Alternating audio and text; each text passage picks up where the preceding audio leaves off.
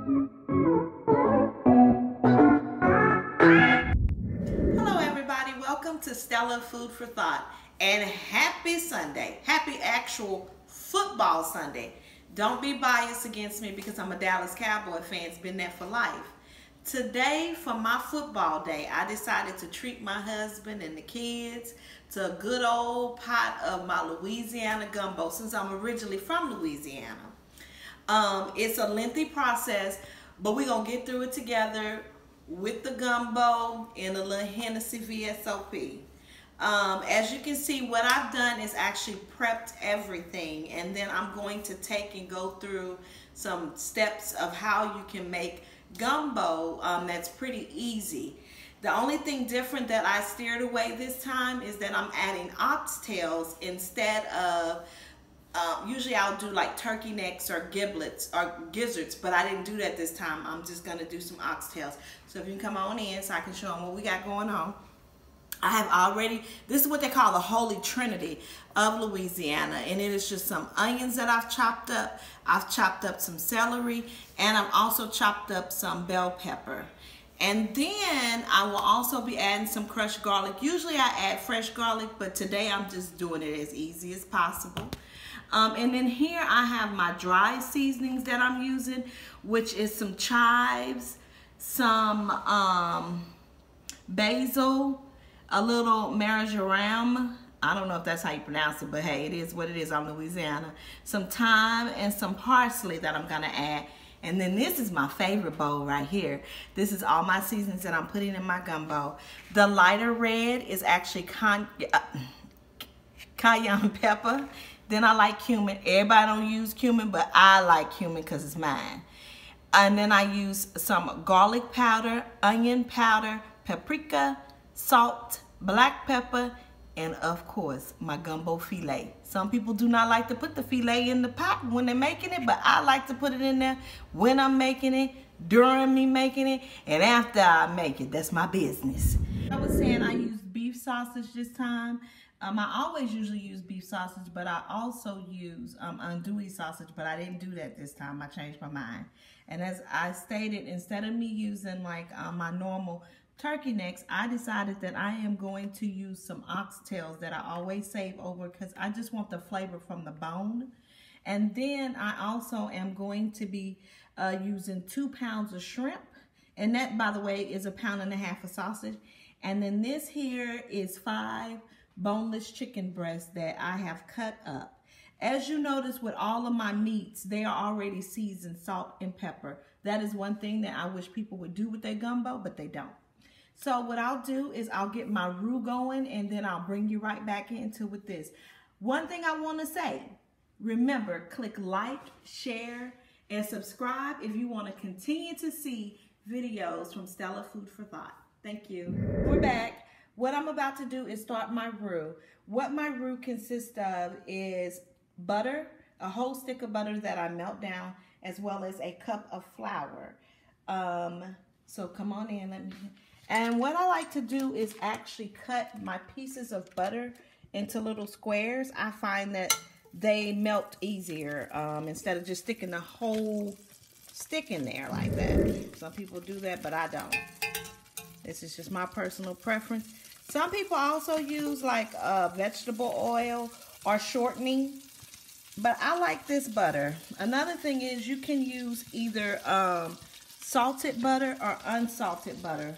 My butter is just salt. When you're making the roux, you need to make sure all of the butter is completely melted. What I will do is add just this right here is 1/2 cup. I don't know if you can see that because I use it all the time.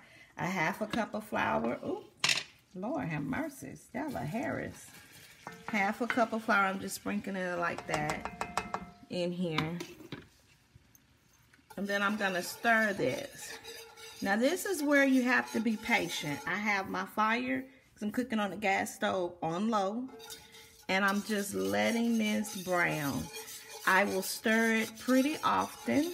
Hi guys, we're back. Okay, it has been approximately 35 minutes that this has continued to cook on low. And as you see, the roux has started to really turn a brown color that you let it sit the darker it will get, brown gravy. And so from here, I'm going to go ahead on and add a little bit of my chicken broth, which is in this cup here.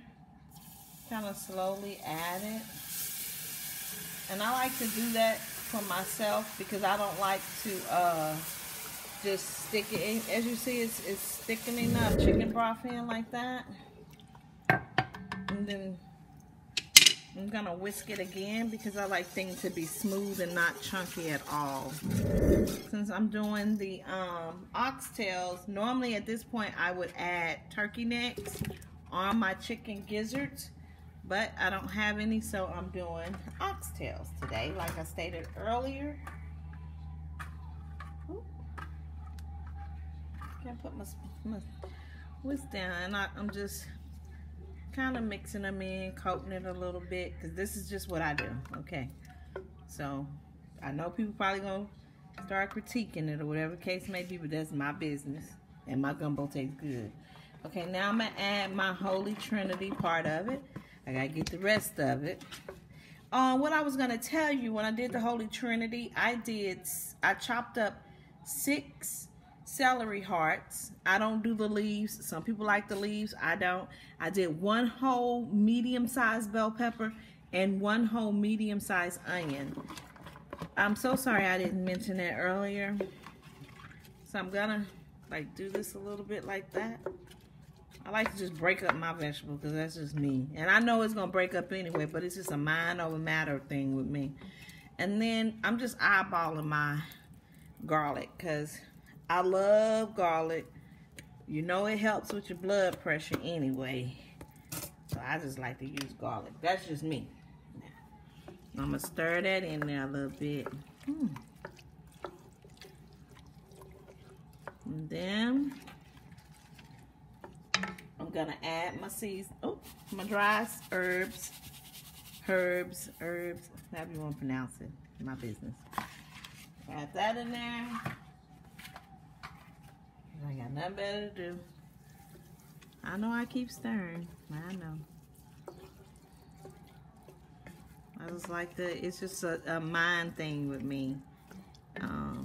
Like I'm mixing everything. I guess that's what you can call it. And then I am going to put this seasoning in here like nobody's business. No exact way of putting it.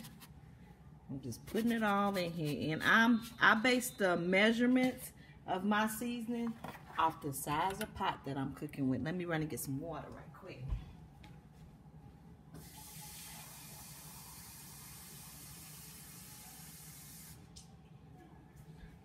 So what I've done is I did 2 cups of chicken broth. Now I'm doing 2 cups of water. Plain old, my mom used to say hiving. Out the hiving water. I don't even know what that meant, hiving. I guess it's the sink to, you know, you just never know. That's what I miss about things. I'm going to turn this up to high because I want to bring it to a boil. And I am going, now you notice, remember how light my roux was? To me it was, some people say it was lighter than, they'll say it's lighter than what they like. But after you add all of your seasonings and herbs and stuff to it, it tends to get a little darker. And I've learned as times with me cooking in this Dutch oven type cast iron pot, it makes it get darker. And so it's just my preference that I like to do. But as I was saying, I am going to now boil these oxtails for probably a good 45 to, I ain't even gonna lie, I'm gonna bring it up to a boil, then turn it down to medium, let it simmer for approximately an hour, and then I will come back, add my chicken, and let it cook for 30 minutes. And then I'll also probably add 2 more cups of chicken broth because I've already done 2 cups of chicken broth, 2 cups of water. So I kind of rotate it out. And from there, after I add the chicken, let it cook for 30 minutes on medium. Then I'll add my sausage. And the last thing I'll add to this gumbo today is my shrimp, because you know it don't take a few minutes with shrimp. But this is coming. It's smelling good. Don't you think so, cameraman? They can't hear you. They can. Yeah. They can't. They can see. They can't hear a head nod. Yes. But I will be back. And remember, click like, share, subscribe. And also, while I'm cooking this, I want you to think about recipes that you think you would like to see me make. Guys, as you can see, can you bring it in a little bit, baby? The oxtails is coming along good. You notice the gravy is darker and darker. That's what I was telling you, because this cast iron Dutch oven pot tends to just continue to cook like it should. And I have it on medium low, actually. It's been these have been cooking for an hour. So now I'm gonna add my chicken, as you see, just like that. Plop. I'm gonna put this trash. Throw that out. And my chicken, keep in mind, like I stated earlier on, it is already seasoned with just salt and pepper. I always season everything that and I wasn't on video. 1 cup of chicken broth, and then the other cup, 1 cup of water, and mixed it together. And the reason why I was gonna do 2 and 2, but I was like, this pot might not hold no 2 and 2, because this is turning out to be bigger than what I thought. I think them 5 chicken breasts is gonna take this over.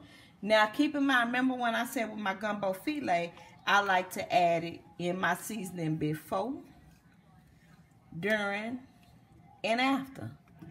Well, this here's the during part. I'm getting ready to add. I'm eyeballing it, so don't be trying to ask me nothing. I just sprinkle just like that.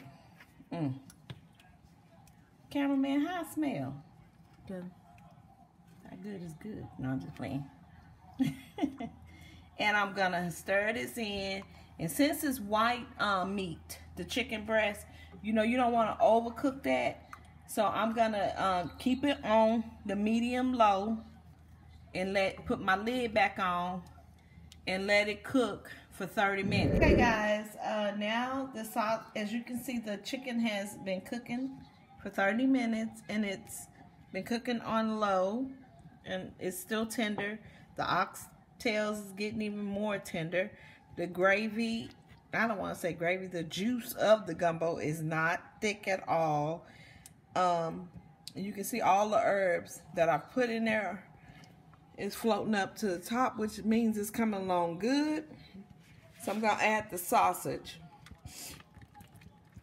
In the meantime, while I was waiting on to do this video, I also started my rice, which is right here. Ooh, I got a little gravy on my, and I usually do rice. I do 2 parts water, and then for every like 2 cups of water, you put a cup of rice. That will make the best rice ever. And I usually put the water in the pot, bring it to a boil, and then I add the rice after it's to a boil. Bring it back to a boil when I add the rice, and then turn it down to low. Best rice. It seems like it's Uncle Ben's rice, and it's not. Just regular old rice. But that's just a secret that I share with you. So I'm gonna let this sausage cook in this gum. Look at this, is just beautiful. I'm so excited. It smells good. I even got family members already coming out their room. My oldest daughter, well, my only daughter, asking, that I gave birth to, asking if the food done. So that means it's smelling up something good. Got their little stomachs growling. But I'm gonna cook this here. You know I do. Which is fine, because that's good grease. I'm adding my shrimp. Oh, Lord, watch out, cameraman. Lord have mercy. Oh, that to happen. And, okay.